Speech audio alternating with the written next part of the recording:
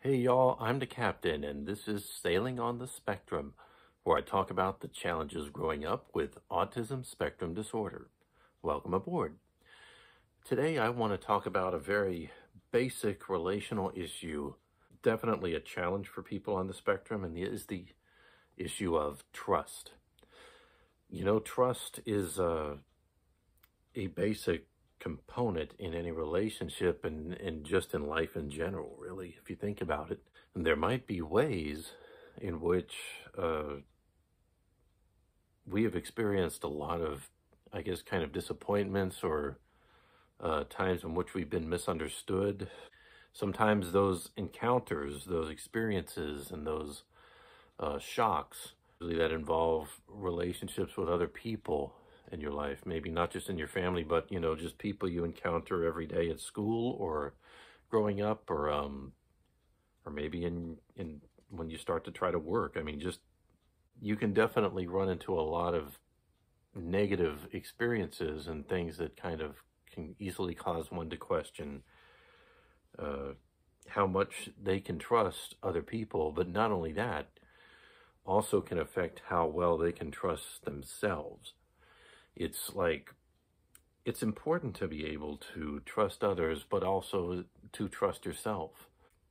Basically, it just ties into so many other issues, because when you've experienced maybe, some sort of a shock or something where a person you thought maybe it may have been a friend of yours that didn't work out, you may encounter situations where you feel like you've been kind of rebuked or scolded for, who you are and how you act sometimes, because we all have these quirks, these areas of challenges, in terms of interaction and human relations. That's something that people on the spectrum definitely encounter a lot.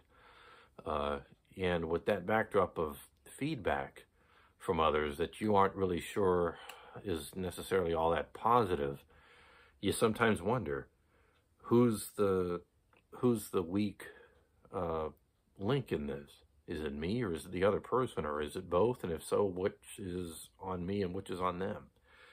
So those things are kind of just, can be a lot, can weigh heavy on one's mind. The development in that area has been somewhat arrested. Not in the sense that I haven't been able to redeem that and haven't been able to overcome that.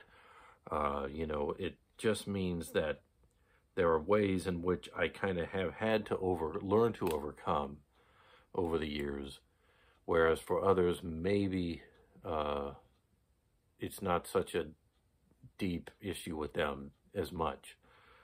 People can have trust issues for other reasons other than if they have autism spectrum disorder. There's definitely a myriad of other terrible experiences and traumatizing backstories, that may give account for a lot of that. But in my case, and in the case of those on the spectrum, I think that just kind of has its own set of baggage.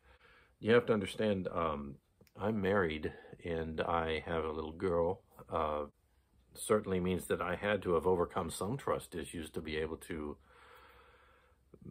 have someone be my wife, and then also to, I think if nothing else, maybe having a daughter definitely illustrates it in an even bigger way, just seeing the way she trusts me.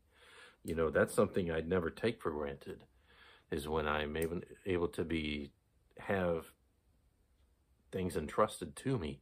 And that's a good thing, but at the same time, it's important to trust myself to be a husband and a daddy and know that I'm doing all right, and not feel like that somebody's always, got an issue, or that if a little issue does come up that I have to automatically snap and think that I've just utterly failed.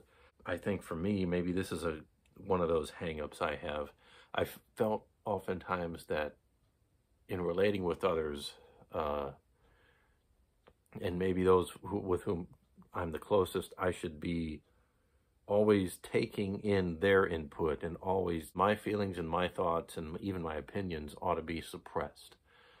Because I went through a lot of experiences where I was maligned for expressing myself, because maybe I just didn't do it in a way that was really met with a great deal of appreciation or anything. Sometimes there are times when others, just easily take advantage of you. If you're on the spectrum, people can come on you and make you feel like that they always know better than you.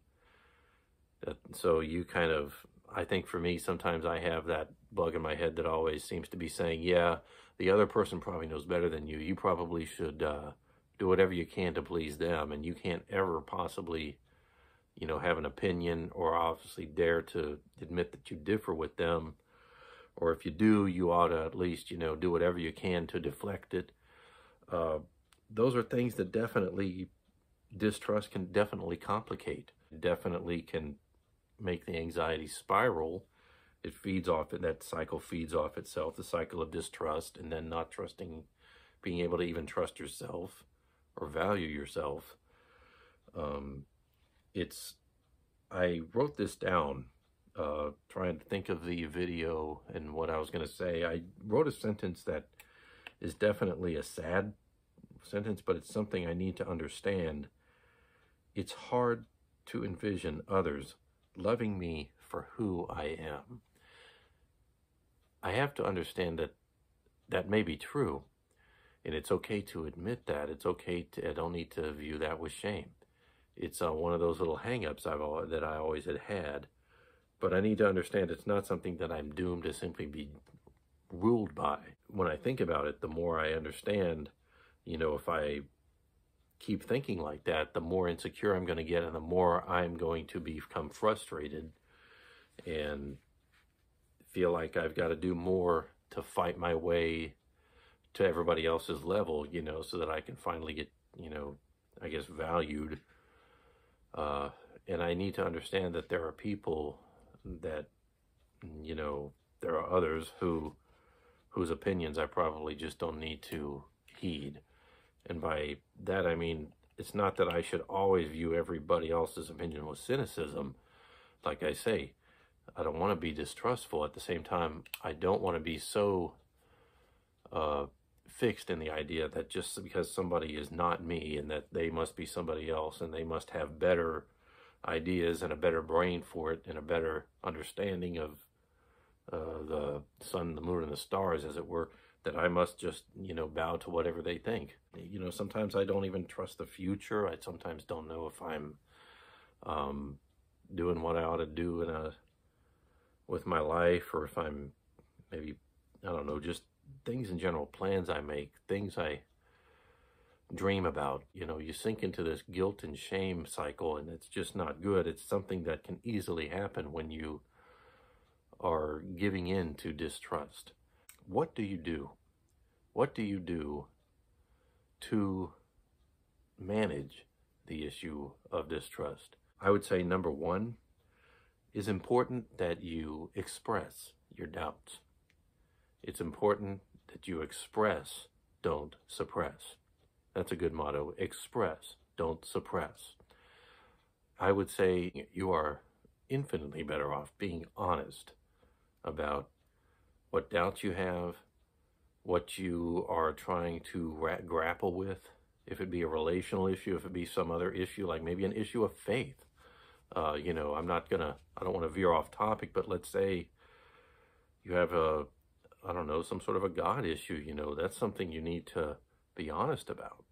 You shouldn't be maligned or suppressed because you express a doubt, whether it be about that or about anything. It's important to value the people in your life who let you do that and don't make you feel like they gotta have an instant answer for everything, or they don't make you feel ashamed, like, oh, you're doubtful, but you don't really know what you're talking about. You need people in your life who don't do that, who just, you can talk to about it, and actually those who can commiserate. And sometimes, and even people who will express their doubts to you and lean on your input. That definitely gives a free exchange. I think my wife and I really do come to a place where we are able to do that with each other, and I really value that because it's important to do that with her as much as it is anybody. But I would say let's say you have a hand and you're missing a finger or two on this hand, and you could still count the people with that fit that category on one hand. If you could still count them on one hand, that's fine. That's really how it should be. Maybe 2, 3 people tops in your life who really, really fit that. I'm not saying there could never, ever be another or ever be more, but, you know, it's really good to just think of those people, whoever they are, if they're in your household or if there's somebody else, just lean on them. That's a very, very powerful thing. Secondly, I would say trust your heart, or at least listen to your heart. I'm not saying that you need to trust your heart and to think that in the sense that you think that, oh, I'm always right, and that my heart doesn't ever make a mistake. Nobody's perfect. Nevertheless, it's important to listen to your heart.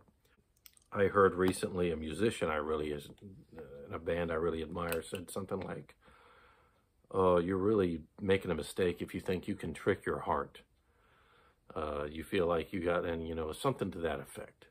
And I think I get what he's saying. He's, you know, saying, look, you don't need to feel like your heart and that part of you really needs to just, you know, get, you know, beat down and suppressed and ignored and be treated like it's something of which you need to be ashamed or embarrassed. You need to understand that it's something that you can listen to, something you can give attention to. And when you do that, you're able to trust how it's leading you. Trust yourself enough to make decisions and to know what you ought to think. Number 3, know that you have the power to choose. You have the power to choose. You can choose between trust, or you can choose distrust. And you got to ask yourself, is distrust really a livable, worthwhile option? If you're distrustful of everything and everybody, and certainly yourself, it is nothing but a deep, dark, dead-end road. It really makes life a waste. And you gotta come to the conclusion that, hey, I gotta trust something. I gotta trust somebody, and I gotta trust myself enough to know that I have the power to make decisions, to be the best that I can be, even if I'm not perfect, even if others may seem to act like they know better than me. At least I've listened to enough people, and I've listened to myself enough to be able to say, okay, I know where I stand. I know I can decide. I need to trust something. And as hard as it may be, as hard as it may feel to do that, sometimes, it really becomes less burdensome when you learn how to trust. Even if you don't do it perfectly, don't be ashamed. That's part of it. Everybody struggles. Even if you are on the spectrum and you struggle more, if you have something else in your life that makes you struggle with it more, that's okay. It's not a cause for shame. It's not an occasion for shame and guilt. I'll just leave that for now. Feel free to check out my other videos and be sure to like, comment, and subscribe. Let me know how this video has helped you, and if there's anything else I could talk about that would be helpful, please let me know. This is the Captain, and I will see you on our next voyage. Bye.